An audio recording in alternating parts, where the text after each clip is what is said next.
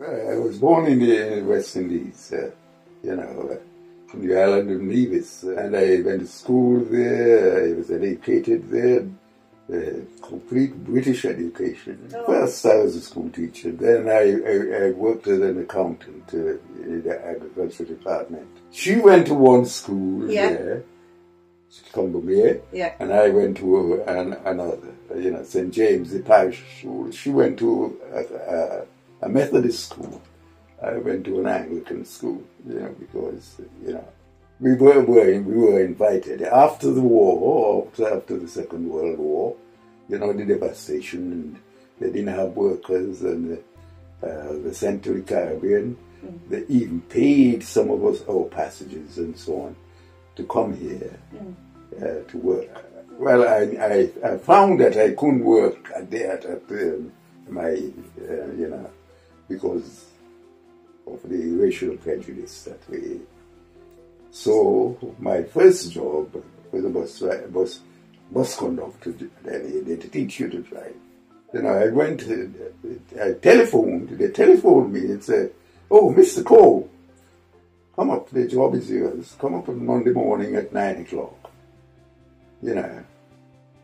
So I dressed up in my tie and my suit and all that.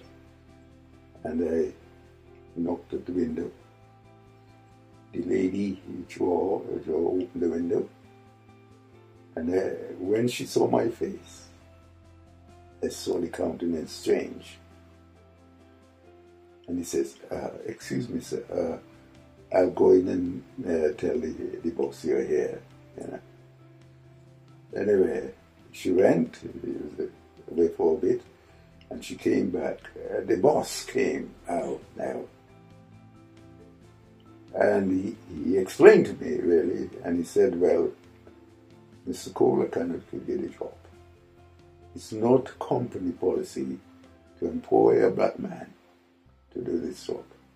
So although you were qualified and experienced, you weren't offered the job because of being a black man. And that's happened several times. And, you know, after a while, I just said, well, there was a job. The buses, they didn't have conductors because it's after the war. You know, they were just building the country.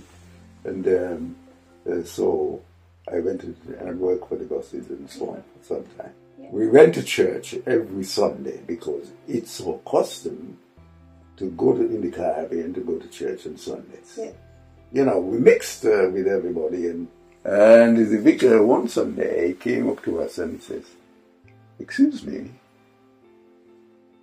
I don't mind you coming to church,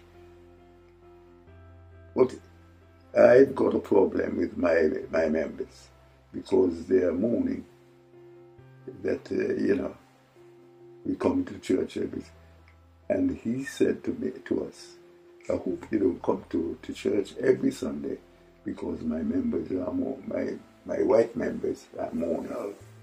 As I said, my vicar, Peter Lawrence, well, the church members would know Peter Lawrence. He came to visit me sometimes. And when I narrated these things to him, and he said to me, "Terry, what do you think of me as a white man?" I said to him, "Peter, you're my brother. And you know what the Lord said?